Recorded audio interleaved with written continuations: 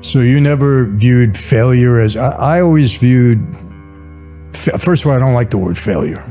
Okay. I always looked at it as, if this didn't work, it's a learning experience. How am I going to figure it out and do better the next time?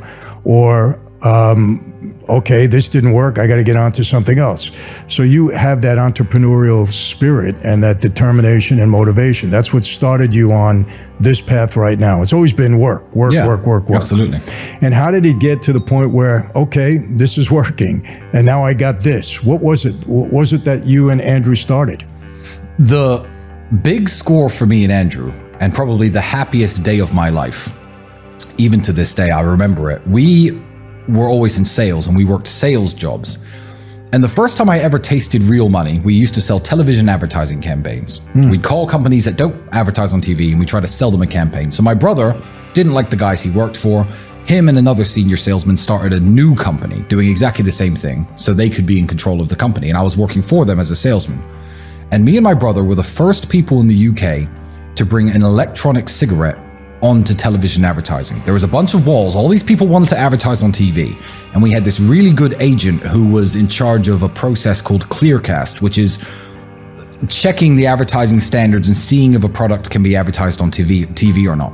And the company, I'm not going to say the company's name, they've probably gone out of business by now, was the first electronic cigarette company ever to be advertised on TV, because we managed to bend the rules to get the advert through. A couple months later, so me and Andrew made a lot of money. I mean, to us back then, $35,000, $40,000 each on this big deal, this $1 million deal, and we were super happy. And we assumed that we'd made it. We thought, okay, no, we've killed it now, because every month this guy's going to give us this much money. We're on $75,000, $80,000 a month now combined. So it's month one. We've got this money. What do? Let's buy an Aston Martin. Let's buy a car. I'm 22. No. I'm 23 and a half. 23 and a half at this point. So I'm like, I know, let's buy an Aston Martin, because next month we can buy a house, and next month after that, it's all good, don't worry. So we take all of our money and we buy the secondhand supercar. And at 22 years of age, I had so much faith in myself. Obviously, I had faith that this deal was going to work and I'd now made it and I was going to be living good forever. But I had faith in myself where I decided, let's take the plunge and spend this all on a car, because don't worry, we're gonna work this out at the end.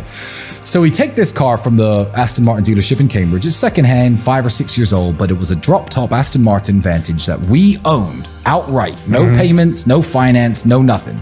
And I remember driving home with my brother in that car to our crappy rented apartment in a bad neighborhood. And I had the biggest smile on my face, and that may well be the happiest day of my life. And the saddest day of my life was probably 29 days later, when Clearcast, the advertising standards agency, put a blanket ban on all electronic cigarette products on TV.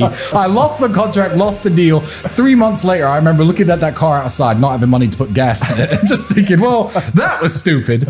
But that was our, and then obviously because we had that car, we did sell it and we did have that capital. That $60,000, $70,000 was very useful for the kickstart we needed. But that was after years and years of selling TV advertising campaigns for coffee, lip balm, making $3,000 or $4,000 a time. But that was the first time I ever felt like I was rich. And in theory I was, and it all went wrong 29 days after that. Yeah. We were I think that's the only electronic cigarette brand ever to run an advert on British television. And that was the story of how I bought my first supercar, I guess. But that was the first. Did you sell the car afterwards? We ended up, we kept it for a year and a bit. And we got to a point where we did, in fact, need to sell it. We needed to sell it. And yeah, we did sell it. And but that was a very, very long time ago. But even the arrogance I had to believe this money's coming in is going to last forever, it wasn't so much arrogance in this company or this deal. It was more, I guess, faith in ourselves that we knew one day that taking this plunge wasn't going to hurt us. I don't look back on that day with regret, like, man, I should have invested that money somewhere else. I should have spent it on something else. And I'm in the position that I knew I would be in, looking back on it. And now I've got 5 Aston Martins amongst 60 other cars. Like, it's not a thing to buy one anymore, and the joy is gone. I was going to say, what does it mean to you now to own those cars? It's super nice. It's really nice to buy those cars, and I enjoy them, and I love driving, and I'm a big motorsports guy, and I love driving my cars. However, no feeling will ever compare to on that relatively cold spring English day with the roof down with my brother driving that first ever Aston Martin back to our council estate in our bad neighborhood, knowing that we'd probably have to, you know, fight off attackers at some point.